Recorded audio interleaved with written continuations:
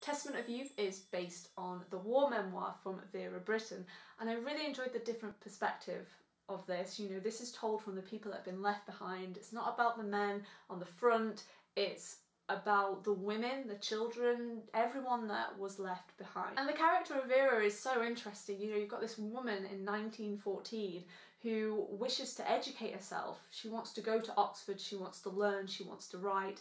And then you've got that typical 1914 father who wants the woman to stay at home and play the piano for her all day. And this film really does bring 1914 to life, you know, through the set design, just the actors' appearance and just their mannerisms, just how they acted. The costume is wonderful, you know, just Vera down to her pretty dresses. Just watching it, I was like, I just want to dress like that now.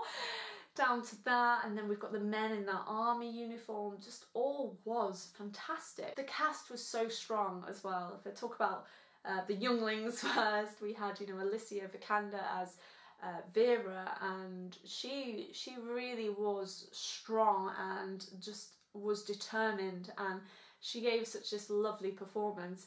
You've got newcomer Taron Egerton, who I was mesmerised by because, you know, I went in and I was like, why do I recognise this guy? And I was like, oh, he's a guy that's going to be in Kingsman. So I was so impressed with him because I think he is going to have an incredible career and he's going to show what range he's got. You've got Kit Harington as Ronald there for the women.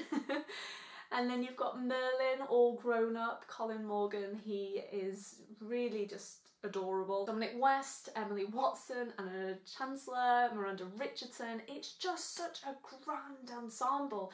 The names do not stop and they're all fantastic. They all really have just created this wonderful working environment for each other, and I think that's what made them such a great team. The subject matter is so harrowing, yet this film has managed to make something so beautiful to look at, just down to locations, costume, just, you know, etc.